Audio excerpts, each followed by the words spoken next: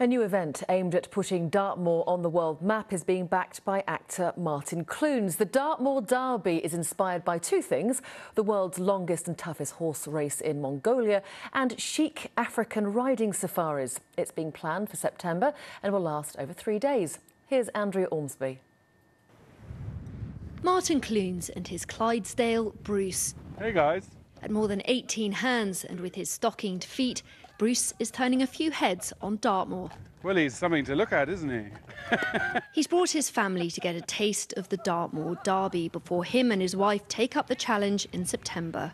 You know, you're always looking for non-monotonous riding as a rider, and the chance to come out to see all of Dartmoor, which the whole world wants to anyway, but to get this sort of privileged access to it that isn't on the roads and isn't on the main sort of thoroughfares. Yeah, I'm really looking forward to it.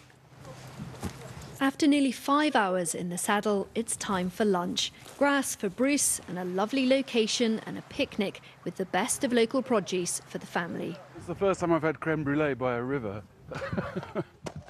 The Dartmoor Derby tackles 100 kilometres over 3 days, staying in hotels and luxury purpose-built safari camps overnight. Elaine Pryor came up with the idea. I lived and worked in Africa for a number of years and enjoyed the horseback safaris that you do in Africa. And I've also ridden in some amazing places in other parts of the world.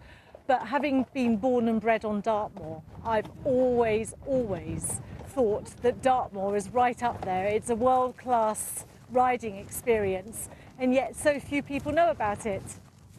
Lunch done, and Martin is back for more. Do you love me, Bruce? He does love me. You get to ride, you get to see all the countryside, then you have this delicious lunch, then you ride some more, and then, well, either you're kicking out in a luxury yurt or having a bath in an amazing hotel. What, you know, it's win-win. This is a real collaborative event. It's involving local food producers, hoteliers, catering companies, vets, farriers, people that own horses that can loan their horses to people that are coming to ride the Dartmoor Derby. It's right across the board. Oh, look, we're straight up. Go on. The Dartmoor Derby is the first of its kind in the UK. It's not cheap, but it's hoped it'll bring big business to many on the moor. Andrea Ormsby, BBC Spotlight, Dartmoor.